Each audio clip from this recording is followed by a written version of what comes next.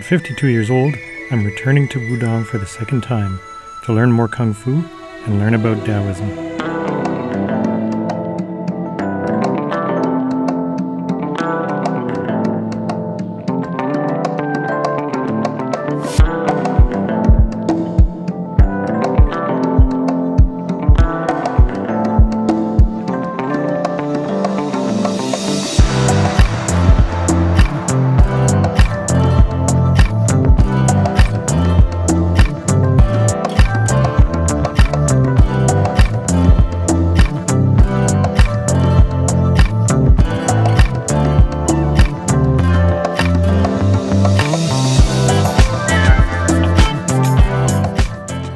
I've really been looking forward to making this video that I'm uploading today. I've been here training really hard for a couple of weeks now, learning as much as I can. But also one of my big goals was to try to learn more about Daoism and how to apply it to Kung Fu training and apply it to my life.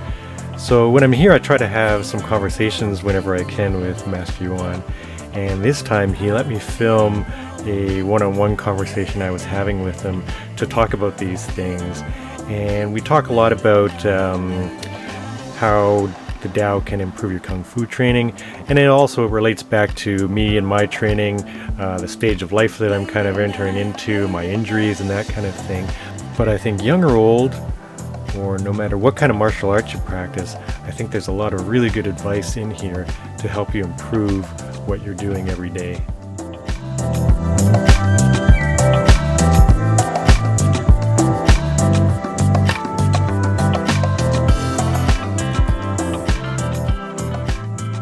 Yeah, one of my big goals coming here this time was to not only learn some more Kung Fu, but also to learn some more about Daoism.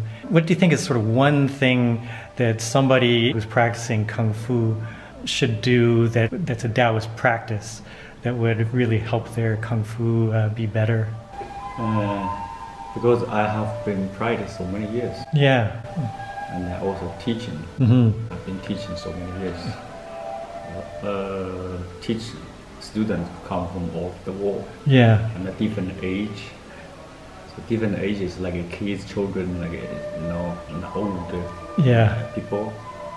So I think the Taoist training, the Taoist Wushu is different. It's because they are training for saving. We call it, and cultivating. Yeah, that's one thing I feel when I'm here. Yes, yeah, important. Mm-hmm. So a lot of people, the training is just for using. For example, for the old people, the training, and they are not going to really be a fighter or something to use it. Yeah. So if you spend much time to use your muscle to do some power and force strength training, and make your muscle more tight. Right. And actually, the people come to practices, all the beginners, they are very stiff. And if you use the muscle and too tight, and they get more stiff. Right. And easy to get tired and injured. There's sometimes the damage a lot. Yeah. It's because we said the training for saving, training for using. So you have to make sure which way, which step you want to keep going. Right. For my opinion, I think it's like most people come here is just for health. Mm-hmm. They improve the health. Yeah. So talk a lot about the qi. Mm-hmm. And the Taoist training say, if you want improve your health, so you need first to change your physical body. Right. Not just the beginning you come talk about internal. This is complicated. Right. Simple things make it more complicated. So say Tao is like a simple. Tao everywhere. So if you're training, so you need to change your body, return to baby body first. Right. They start from the outside and then before going to yes, inside? so training the physical body, we have a lot of method, Yeah. a lot of way to help Mm-hmm. to make you become flexible. Right. And after you're flexible, your emotion, your organs, meridians, everything, they changed. Because the organ relax, and they're happy. Yeah. It's like your organ is working a lot inside. You know? Right. They're like your employees, Yeah. Okay. Yeah. and they need to relax. You need it. Yeah. For example, you go to work every day, 10 hours every Yeah. day without sleep, without rest, Yeah. holiday. You're getting tired, exhausted too. And the organs is there. They get tired. Yeah, then they can't exhausted, work. They're tired. Yeah. So you need to relax. Okay. So you're training from outside your physical body to inside. So this is the first. Then when your body relax, soft, and very smooth and flexible, then your emotion getting smooth. Your thoughts getting more clear, Right. and your heart, your shen is getting more quiet. Okay. Then the next step is your mind become baby mind. And they call physical body, you can say yang. Mind like yin, or maybe mind like yang. Physical body like yin. This is yin yang balance. Yeah. So you're training your body return to baby body. This is possible. Everybody can do it. It's just the training, the way different, the method different. So that's why I told you, I say your training, you should change it. You have a lot of damage in your body. Yeah, Injuries. it's true.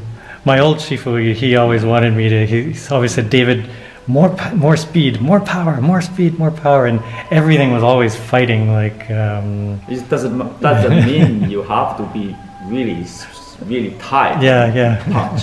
We don't use the muscle. You just use the tendon. Yeah. And use the tendon to throw the energy, the qi to the tendon to working better, more smooth. Right. It's not just like tight punch and make the muscle always tight. Yeah. The nerves always tight, and you spend much more oxygen. Right. You're getting faster. You spend more time, more energy to training. Then you hold your breath, and you lost oxygen. Yeah. You lost oxygen. You're getting less oxygen in the training, then you damage your body. Because we need more oxygen. Then you do the opposite way. In Right. training, you're getting less oxygen. So this doesn't make any sense. Yeah, yeah. That's why training, you less oxygen, muscle more tight. People are getting tired. Right. And that's why they're really afraid of training. And the training, other way, they push themselves training. Other way, inside is something against. Tired, I don't want training, then I have to training. So they fight a lot. Right. And this is really make you exhausted. Yeah. So you have to train the people. They like it. I like the training. I'm enjoying the training. Right. So how you training it? Yeah, then you want to do... So for my my advice, so I train the student, I always make it become soft first. I have a lot of way to teach people how to relax it, how to do the form, all the form, smooth. So it doesn't matter what kind of form, I just use this kind of way to change you. Right. Then the first, you change your body, your physical body, you can see, you can feel it. And people also can see you improve, and you build yourself more confidence. Yeah, yes, Yeah. I'm improved. My body is more young, Right. more soft.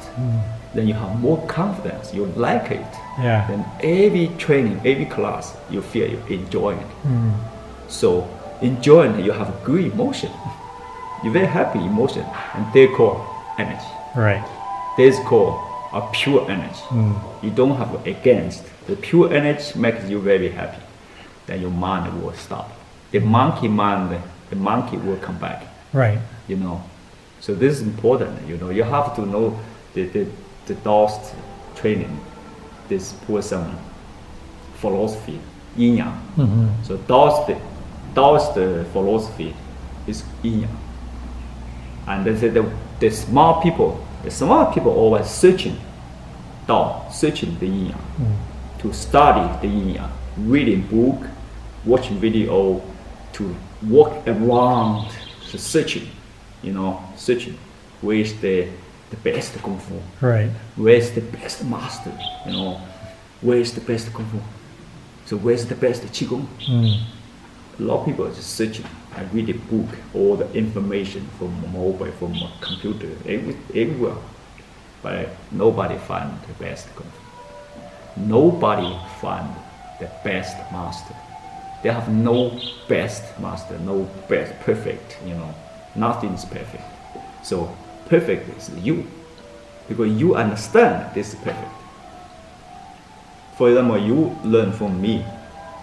I'm not the best master, not the best Kung Fu, but I can let you understand. Then you understand, you like my way, my method, my training, you like it, you enjoy it. This is the best. Yeah. That's why I come back. Yeah. I told you, I promised you the first when you came. I said I will change your body. Then no, it's just short term. You change, you completely change your body already. This year it's amazing. I have so many problems with my knees. This year my knees feel so much stronger. I didn't really complain to Ming Chao about last year. I was like, oh, Ming Chao, my knees. I mean, I know I hurt my shoulder. That's that problem will go away. But like when we're doing the stretching in the Jiben Gong stretching, it's so much easier for me this year. And I think partly is I kept doing that stretching in Canada. So every morning I train 2 to 3 hours. And so I started using your way, where I start with stretching, then I do some kicks, some punches, and then after that, then I start training forms. And yeah, I really feel much different this year. Any form is okay. I told you, any form. Yeah. When you understand. For example, now I learn, before I learned, Kung Fu, Wushu, any form I learn it, I can make my own style. Yeah. I use the way to do it. So any form the same. So that's kind of like finding the Tao, but in your own form, I guess, right? You use muscle, you use your tendon. Yeah. Muscle. Yeah. It's very tight. Yeah. But they use the tendon soft. Soft still, but only a moment. Oh, okay. Yeah. Soft. So you train more like that. Very tight, make your fist very tight. Yeah. The muscle soft. Yeah, and this year I've been trying to use my body. So when I punch, because I can tell if my shoulder's hurting, if I use my muscle, then my shoulder's like, oh. But if I use my body and then my body makes my arm go out, and then my shoulder doesn't hurt. This is like a stretching. Yeah. Stretching to fix the old injuries. Yeah. So, because when you relax to move it, all the blood and energies to like a inner massage. Oh yeah. By yourself. Right. Yeah. People maybe just go to massage. People help you to massage, and they still maybe doesn't smooth. Yeah. Doesn't open to complete it. Only you fix it, change it. Yeah. They always circulation always. So smart people are always searching. They never to really control the balance. So they say the wise people control the balance. They understand, they control the balance. You understand? For example, this one, and this is a stick. Yeah. This is a balance. Yeah. And this one stay here, this one stay here, 2 person. If he go this side, so you have to go this side too. You follow. Yeah. If you don't, you go another side, you will fall down. So this is balance. So wise people always they know how to follow, accept. Yeah. And what do? You cannot change. Yeah. You cannot control me because I'm this side, you're another side. Mm. If you want to survive, you both this cliff, both want to survive. You have to follow each other. Mm. You have to accept each other. Right. Even he did something wrong, he don't follow the discipline, they go, yeah, and you have to follow. For balance. Yeah. Mm. So wise people is always control. You don't depend on someone else, then you will there. Yeah. You will fall down. Mm. So this is Tao is simple. Everyone. So you with your family, you with your boss, with your friends. You cannot always depend on someone. I want you to be my friend, and this is sound really weird. If you don't want to be my friend, so how? Yeah. I use my force, I use my way to push you. You have to be my friend. And you afraid of me. Yeah, okay, you be my friend, but you're not from your heart. Yeah. You're just pretending. Yeah. This is not real. If I did my best, I let you like me, then you be my friend. The purpose the same. The purpose same. Yeah. I want to be friend. We will be good friend. The same purpose, but the way different. I say you have to be my friend. Yeah, it doesn't work. Doesn't work. So Wushu training the same. You understand? I want to change my body. Then I follow follow the way. I will success. If you do opposite the way, you never can get this. The aim. Yeah. So. Yeah, I think when I'm injuring myself, I think that's when I'm not following the way.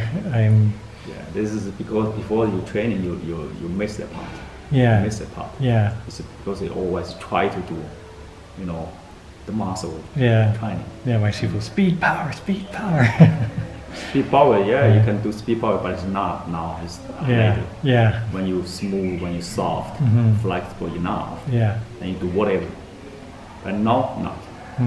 So for the beginner, for someone come to me first, I change your body to be flexible. The emotion, mind, everything become flexible. Yeah. Accept. You can forget. Then you become.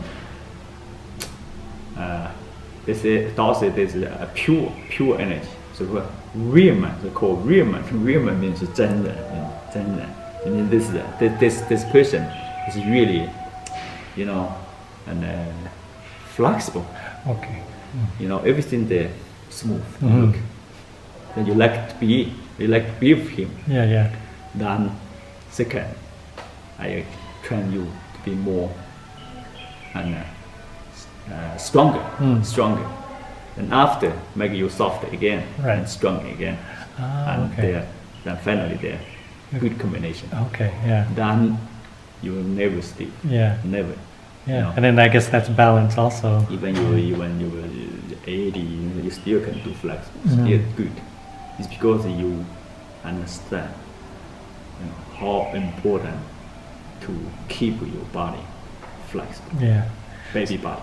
So should I still do, or even other martial artists in Canada still do sort of hard flexibility training, so like push hard or do splits, is that? Stretching is necessary. Yeah.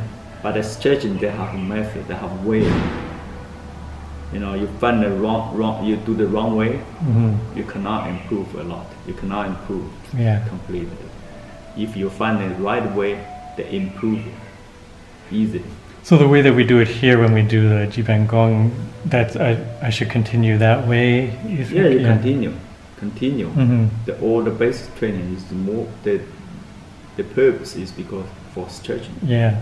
And for the basics, stretching, mostly stretching. Yeah. And the stretching body work for, just for making the body become flexible. Right.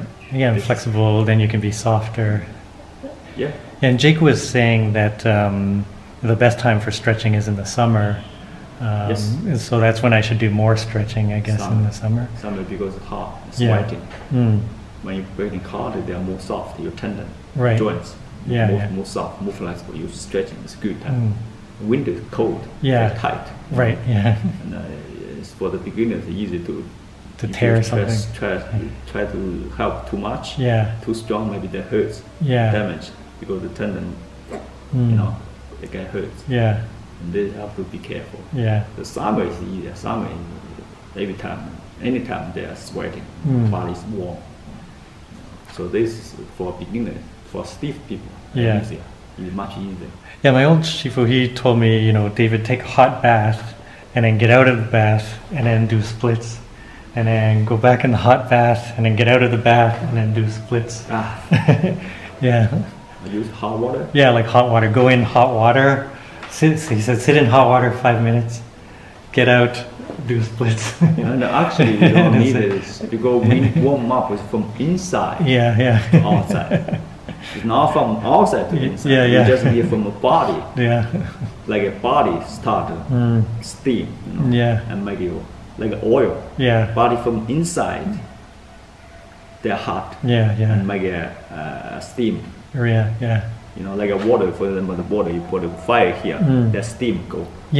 And the steam, like oil, we call medicine. The oil go to your body, then there nutrients, like oil, like nutrients, go to your joints, your tendon, everything, then you become more soft. And you're easy for stretching. It's not from the outside. For my opinion, I think for the old people training, stiff people training, I think warm from inside. You need your own oil. No oil, you cannot stretch really good. You cannot do the split. You need to. So that's why you train slow move, then make it inside really steam, really hot. Then you become soft. And after you training, sometimes maybe doing some basic training, you sweat, because this is really hot, complete from inside to out. Now you can do split. So it's a good time to do after you train. Extra stretching after training. After you really sweating, you really warm up enough, complete from inside to outside. Now you do some splits, some stretching. This is good.